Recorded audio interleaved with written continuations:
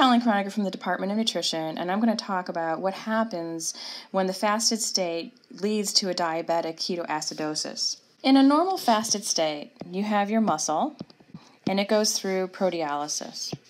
Proteolysis just means that you have your amino acids, there's 18 amino acids, are broken down to alanine and glutamine.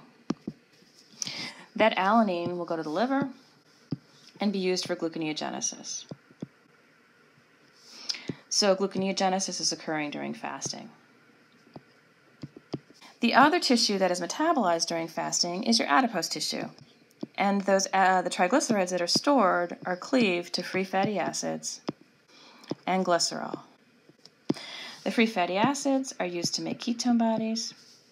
The glycerol can be used for gluconeogenesis. So you have proteolysis going on, you have gluconeogenesis going on, and lipolysis going on. In the normal fasted state, when it will shift to shutting this off when the body sees insulin. So in a normal healthy person, an increase of insulin will basically shut off proteolysis, it'll shut off lipolysis, and shut off gluconeogenesis. And you then start synthesizing your fatty acid. You start synthesizing your glycogen. In a type 1 diabetic, what happens is that they don't have any insulin. So until that body sees insulin, you're still going to have proteolysis, you're still going to have lipolysis, and you're still going to have gluconeogenesis. And remember, a type 1 diabetic has no insulin, so it's unopposed. Glucagon is unopposed. And that means it is actually more effective. It'll give a more severe reaction. So you have a much higher level of lipolysis, which really increases the amount of fatty acids.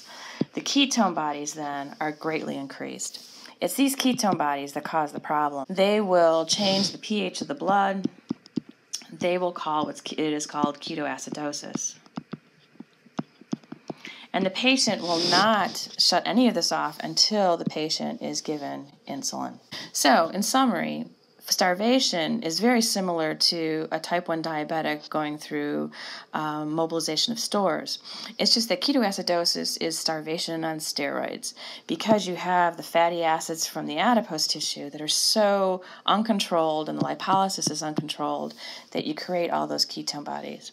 And that's what ultimately causes the change of pH and the ketoacidosis, and ultimately cardiac arrest will develop if the patient does not receive insulin.